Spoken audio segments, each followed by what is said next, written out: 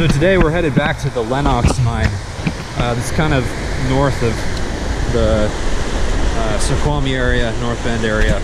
And we were here last week checking out the lower adit when we found some geodes. So we decided to bring a couple rock hounds with us to see what they thought about it. But we had a bit of an issue getting here because, as you can see, the river is much higher than it was last week. And so there was no way we could find across it. So we had to start down by a ridge farther south. And so we're gonna hike in a little ways.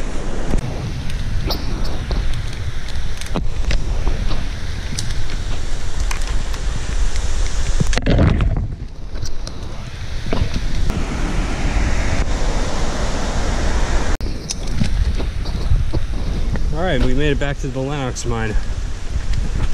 This is the main adit. Just like,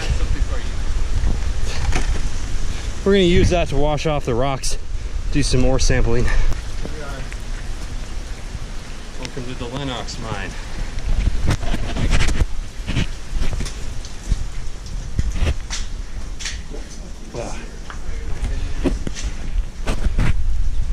Should we get lights out? Yeah. Yeah, just come on in the portal area so we can get drier. At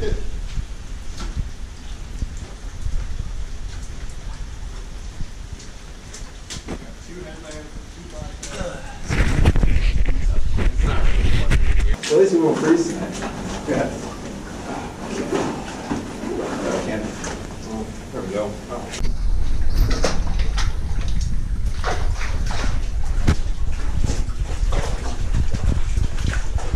Pretty misty in here today.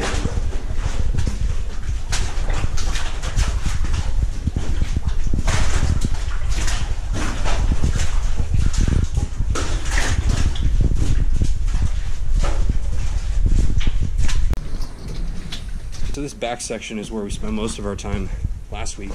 This is where all the geodes that we found are. Here's our geode.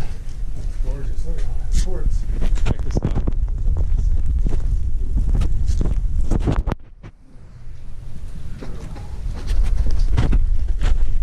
Oh, wow. This is pretty nice. There. Yeah, if you look at one of those samples of like the bubbly texture looking crystals, if you look closely, you'll notice that. Let's see if we can find one. Colin, do you have one? No. I have a bunch in my pocket. Let's see. There's some on the wall. There's plenty of ones that have fallen down. Yeah.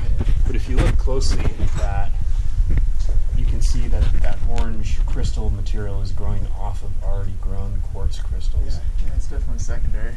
So it almost makes me think there was some kind of like geologic change in minerals. Like it's like sulfur contaminated quartz or something. Because the quartz would have already been grown, and then maybe some kind of a change. Surrounding the tip. Okay. We'll need some analysis on that. Yeah. Yeah, you can kind of see the quartz crystals underneath. Shiny flake pyrite. Oh yeah. I have a great example. What is that? Is that chalcopyrite? That? Yeah, I think so. Oh yeah, and there's that. This is a great example. Oh, you see nice. that like really lustre silver stuff? I Yeah. think that might be arsenopyrite. Oh, okay. That's like 43 or 46% arsenic. Here's like the new good. Yeah, tasty. There you go. Yeah, you see how the quartz crystals? Yeah, the tips are all poking through. Yeah. It's pretty damn cool. All right. All right, let's set up. Where's the, Oh, did you just split that open? yeah. Like on this case? It was on this. Side. It came from one of these pieces. Yeah. You good? Where you going there, bud? Get excited. Yeah. That's got a good little termination on it too. Mm-hmm. Over. What did you guys find? Terminated crystal. Oh yeah, he got it in there now. Damn. Use the rock hammer actually as a wedge. Yeah. Well, you're not supposed to use it as like a wedge. You're not supposed to hit the rock hammer. You use this. Oh, I mean, like like to pry. Yeah. Yeah, like a crowbar, I guess. I meant.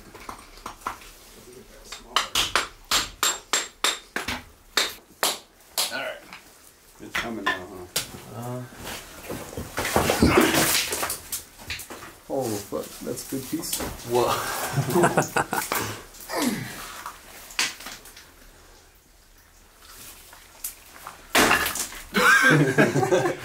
What's in here? I think making this warm while like you said, there's this one rock. Yeah, the cameras don't like warm. I chip that off there. Yeah. So I actually. Let's check out some of these ores. That's a nice hexagonal quartz crystal right there. Look, see the hexagon? Yeah. All right, so what do we got, Colin?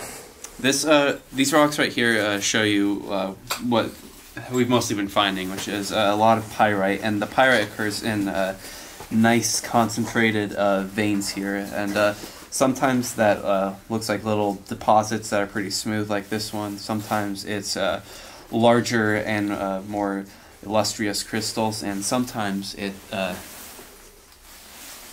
See, is that in the camera? Yeah. Yeah, sometimes it can be just veins that fall alongside veins of other minerals or the rocks in here.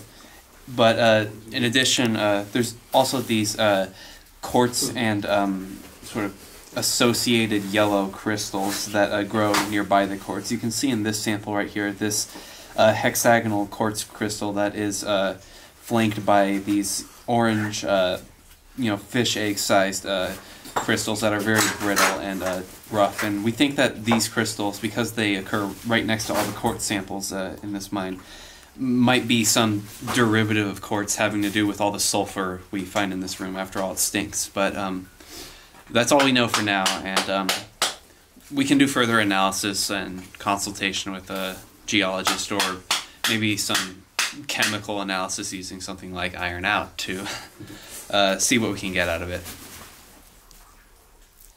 Oops. There we go. Yeah, so we're shining a black light at the wall here, and this orange crystal that's growing on top of the quartz is fluorescing. So that's kind of interesting.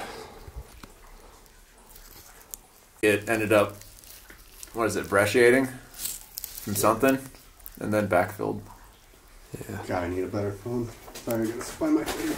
Here we go. I can't get a good picture of that stuff. Yeah, just compared to like the rest of the wall, it's definitely fluorescing. What do you think caused it to grow on top of the preformed quartz? You think it's possible that there was some kind of geologic change in the mineral content of the rock? Honestly, I don't have a great guess for that. I assume that basically what happened is the quartz crystals grew in the pockets, and then, there's some, like, the geology shifted, and then probably with the introduction of maybe the sulfur or something, and that caused the chalcedony to grow kind of like with this orange color. Or maybe the iron, actually. It could be the iron.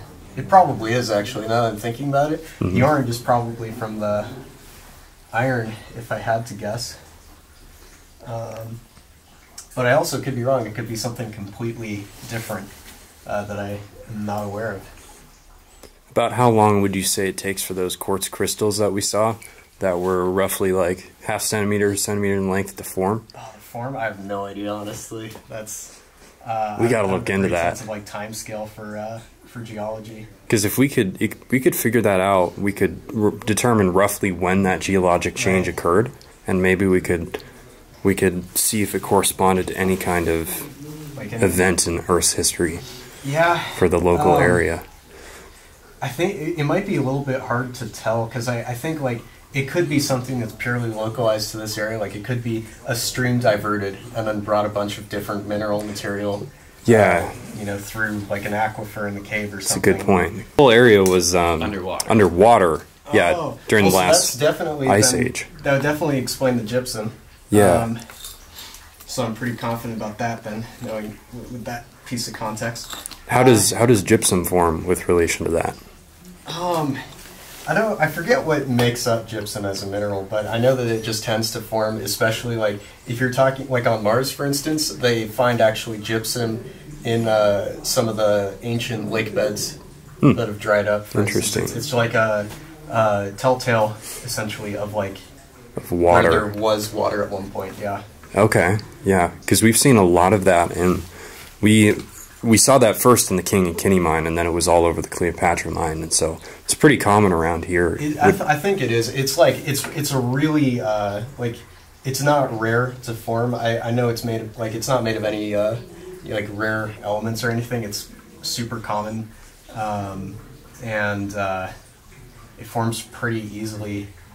I'm trying to remember what it is, but I don't offhand. I can look that up later though. That might explain some. Maybe that might explain some of the other crystal phenomena here. Interesting. Yep, more research to be done, but that concludes our trip for the day for the Lennox mine. This is our second trip, and probably the last, since we're going to pull some ore samples out of here and just do the analysis back at home, where we have access to a little bit more testing equipment and various chemical treatments that we can do to try to figure out what it is.